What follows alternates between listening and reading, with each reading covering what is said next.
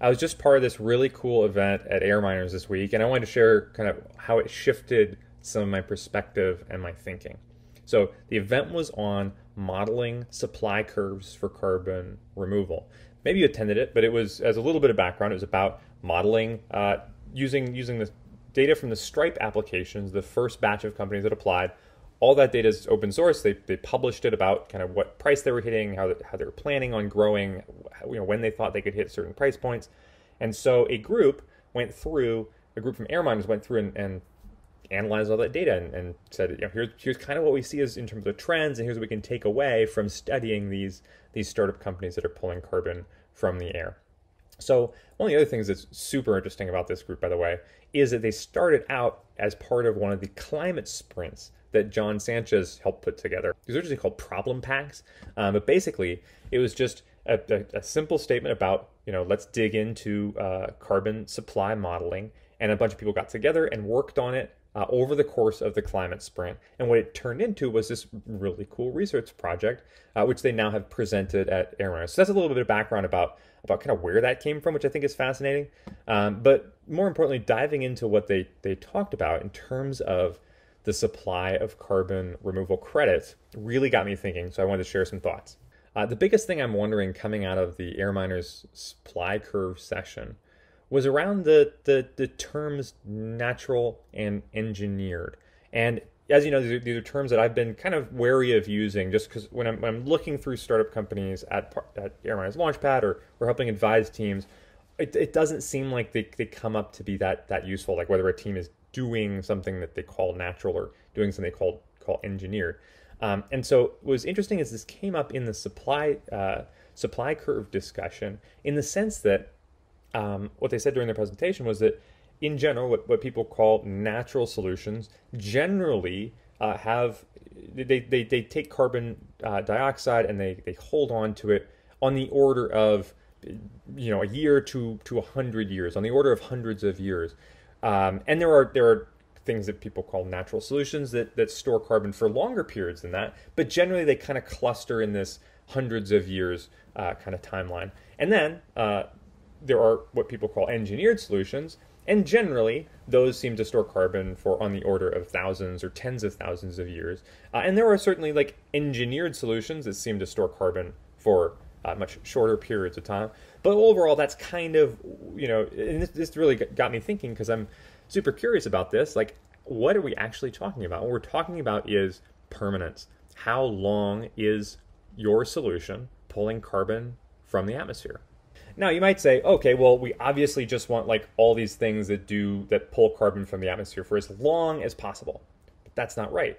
Actually, given the current state of the solutions, the funding for this stuff, we really do need solutions that pull carbon from the air for hundreds of years. And we also need solutions that pull it from the air for thousands of years and beyond.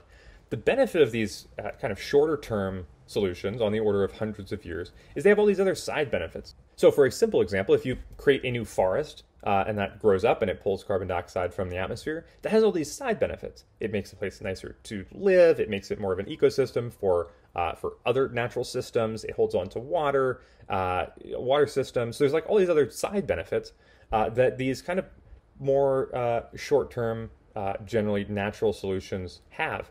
One of the challenges for longer-term solutions is that they might not have that. If you're taking carbon dioxide out of the atmosphere and injecting it into basalt rock, that doesn't really help the basalt rock or help the people around the basalt rock nobody's really getting anything out of it besides the most important thing, which is pulling carbon dioxide from the atmosphere.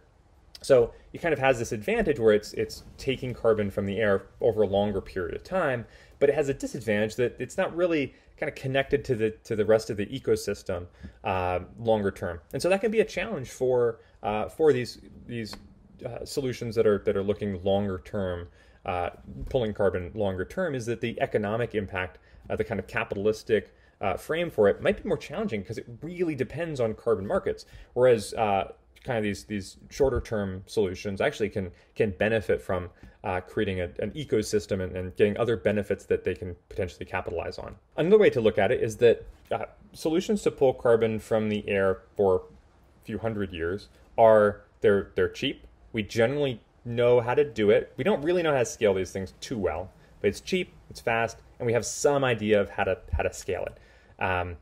What therefore we need to do is we need to continue keeping them cheap. We need to continue keeping it fast, but we need to figure out how to scale those things. Further up on the permanent scale, in terms of tens of thousands of years, those solutions are currently expensive. They're slow, and we really don't have a freaking clue about how to make it all work. We have little clues, but we don't really have it all figured out. So obviously what we need to do there is we need to figure out how to lower the cost, we need to make it faster, and we need to really figure that out. So overall, the point is, natural technology, whatever you call it, what matters is how long does your solution pull carbon dioxide from the atmosphere.